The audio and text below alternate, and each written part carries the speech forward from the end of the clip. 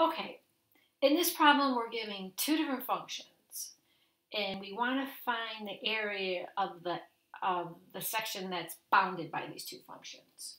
So one function is x plus y squared equals 12, so it's this like sideways parabola. And the other function is this line, x plus y equals 0. So what is the area that's encapsulated and bounded by the two? That blue shaded area is right there. Right, so I'm going to approach this one a little differently. Before we did problems where to find the area, we did top function minus bottom function. This time I'm going to do right function minus left function. So if you find the area to the left of that parabola minus the area to the left of that line for some particular y's, right, you're going to find the blue area. Right? So I'm going to try it that way. So I'm going to do left to right. So when you do left, right, you integrate with respect to y, because if you think about it, we have a bunch of little rectangles that make up this area, and they all have a width of delta y, and they have a certain height here that we're going to get in terms of y. That's what we're going to figure out what to integrate. Okay, so we're going to do left, right. We're going to integrate with respect to y.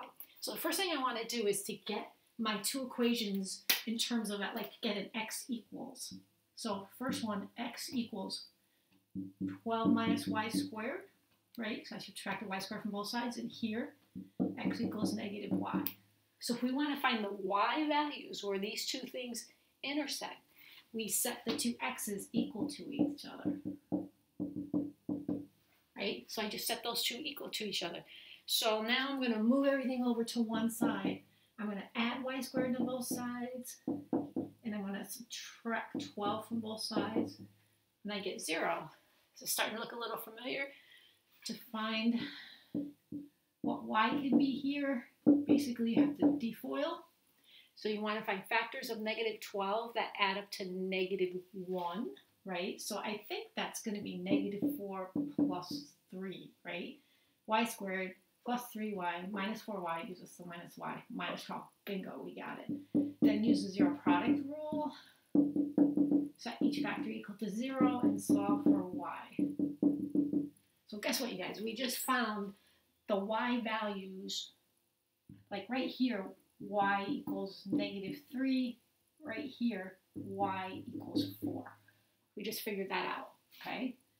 Where the two intersect. All right? So now what do we have to do?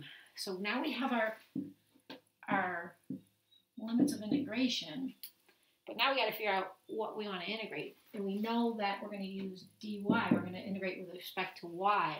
So what do we got to do? We got to do, remember I said we got to do the right minus the left, the right function minus the left function to get that area. So what is the right function? The right function is 12 minus y squared. Minus, what is the left function? The left function is minus y, right?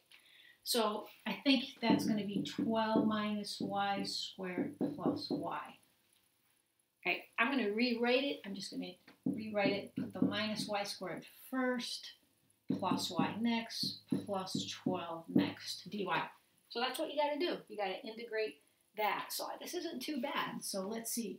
Minus 1/3, take the antiderivative of everything, right? Plus, what's the antiderivative of y? It's just 1/2 y squared. What's the antiderivative of 12? It's just 12y, right? And they all go between 4 and negative 3. Okay, so now we just got to plug in negative 1/3 4 cubed plus 1/2 4 squared plus 12 times 4 minus negative 1/3 negative 3 cubed plus 1/2 negative 3 squared plus 12 times negative 3. Right? I think I did that right. So what the heck did I get? I got equals negative 64 over 3 plus 16 over 2 plus 48 minus 9 plus 9 halves, watch your signs, minus 36. So when I did this all out in decimals, I got negative 21.333 plus 8 plus 48 minus, and I think I just added those all together. I got minus 22.5. And when I did all that, I ended up getting 34.667 plus 22.5. Wow, I got 57.167.